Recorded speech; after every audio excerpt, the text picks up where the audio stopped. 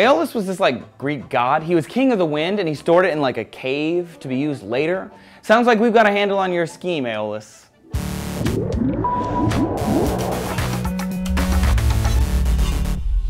Hey Windbags, Trace here for D-News. Renewable energy. It's big in Washington State. In fact, they have a mandate to power 15% of their whole state by renewables before 2020. As they're creating this new infrastructure, utility companies have to figure out how to deal with the drawbacks. A coal power plant, for example, can operate 24 hours a day, running a lot of coal during peak hours and less during other times. But unlike traditional generation, renewables are subject to other forces of nature. She's not a very predictable lady. What do we do when it's cloudy? What do we do when there's no breeze? What do we do when the river is low? If more power is generated than is used by renewable utilities, they sell it wholesale to other companies. That's bad. Or they shut off their turbines altogether. That's worse. Hydroelectric has a boost after the winter snowmelt. Solar is best when it's sunny. Wind is obviously.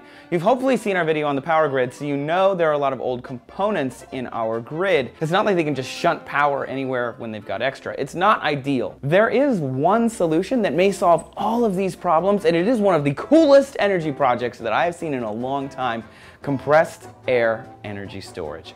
CAES is an energy storage scheme that's been around since the 70s, and during peak generation hours, they use that extra power to force compressed air into a giant container or a large storage area. Then when peak usage hours occur, they loose that compressed air, heat it with a bit of natural gas, and expand it, boom!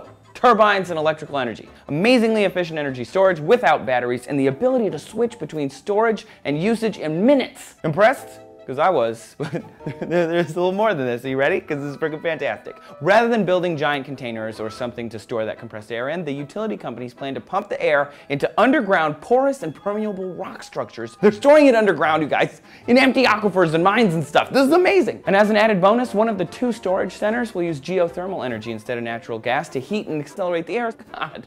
We've currently got 2 plants, one in Germany and one in Alabama, that already use similar systems, but they use old salt mines. These porous rock structures are naturally occurring. They can be far more prevalent than old salt mines. So if this works, we could see more efficient and profitable renewable energy because utilities could fill these underground storage areas and extract it anytime they need it. So let's see.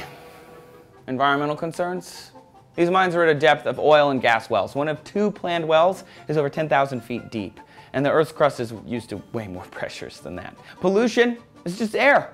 It's regular old air, as far as we can tell. Natural gas burns clean. Geothermal is part of nature.